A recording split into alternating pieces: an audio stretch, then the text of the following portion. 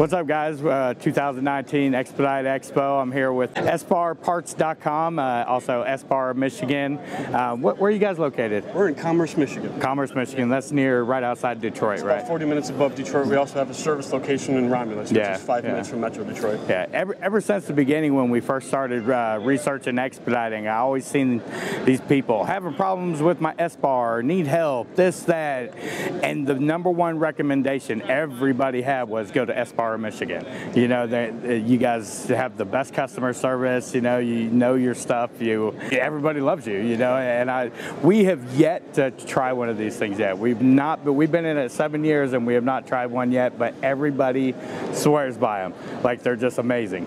First thing first, thank you for those kind words. Yeah, absolutely. Yeah, so on behalf of Ray Lawrence, who's been doing this for 30 years with Espar of Michigan, EsparParts.com. Yeah. Thank you. I mean, we work really hard to try to get that reaction out of people. Yeah, so, absolutely. Secondly, we got to get you with a heater now. we got to figure out a solution. She needs a heater. We need okay, so we can find something for you. Whatever you're in, wherever you're at, whatever you're in, whatever the application, we have a solution for you. Let's share some of these that you got. You were mentioning earlier to another customer. This is pretty much the model you guys use for cargo vans. This is the most common by far. Yeah, this is the Airtronic D2. We have it. D is for diesel and B is for benzene or gas. So we have gas and diesel. Yeah, this is the Airtronic D2. This is the most common. It seems to be the most common in all the sprinter vans. Yeah. A lot of times they can just mount it right underneath the passenger seat. But essentially, for those of you who may not be familiar, all you need is 12 volts for the fuel pump, and we go right into your diesel tank. So it's an idle-free auxiliary heater. Yeah. And it's saved some lives, according to some of the testimonies that we've had here, where people were up in northern Canada. And everything broke down and they were 12 hours away from anything, and this got them through it. So we went through that not too long ago. Really? Yeah, minus degrees at night, 5 degrees during the day. Everything inside our sleeper was frozen. We didn't have an Espar.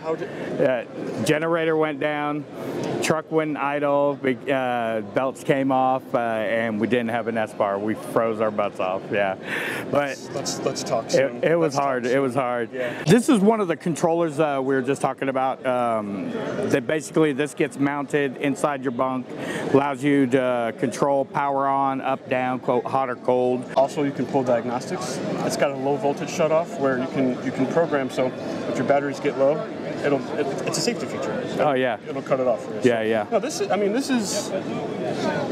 our new timer. This is our current timer. It's not old by any means, but it's our current timer. It comes with all of these. Yeah. This product alone, it pulls diagnostics. It's a very versatile product. So this one over here, this is the next step up, the next generation. This is called the Easy Start Pro. Oh, wow. This does everything that does, along with it can control 2 heaters at once. So it can control an engine preheat. Yeah. It can control your bunk. It can control 2 bunks. It does multiple features, but it's also a timer. This is not a timer. You can preset this to come on 6 in the morning on Monday. Yeah. It's customizable. Yeah. It pulls all of your diagnostics. Tremendous product, brand new. It's called That's awesome. That's awesome. Now, both of these right here are basically bunk heaters. These are pretty much the standard and most expediters want to have in their trucks, vans, tractor trailers, everything. Yeah, you guys install them in it all. But this over here is actually a block heater. You basically connect your in, your out coolant lines, right? Yep. And it's going to heat your coolant to keep your truck engine warm in cold temperatures. And then, of course, if you have one of those, you can operate your bunk and your coolant. Yep. Now, our APU is tied in with ours, so that wouldn't be something we needed, but not everybody's is like that. So, yeah, that's a really cool feature to have. Yeah, absolutely. Yeah, that's also a tremendous product. I mean, there's a litany of advantages and benefits to that, but essentially, yeah, if you know you're going to hit the road at 7 a.m., you can program that timer to kick on at 5 o'clock, and it preheats.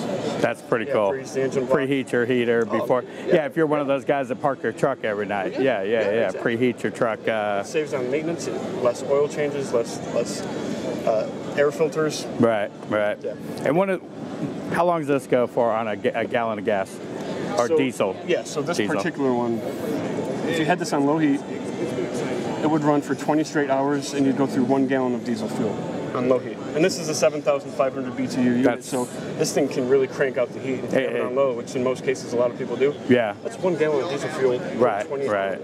Yeah. You know, if you're weighing the cost analysis of 1 gallon of diesel fuel for 20 hours as opposed to what you would do idling. Right. The thing essentially pays for itself in 6 to 7 weeks. Yeah. With the cost of idling. I can't believe we haven't got one yet. We will, though. I can't wait to talk to you on Monday, brother. I cannot wait to hook you guys up. Yeah. If you guys are interested, you guys have a phone number? 800-387-4800 or esparparts.com. Give us a call. Jump online. Love to hear from you. Appreciate you guys watching and subscribing. Thank you, Jason, brother. Yeah, thank you.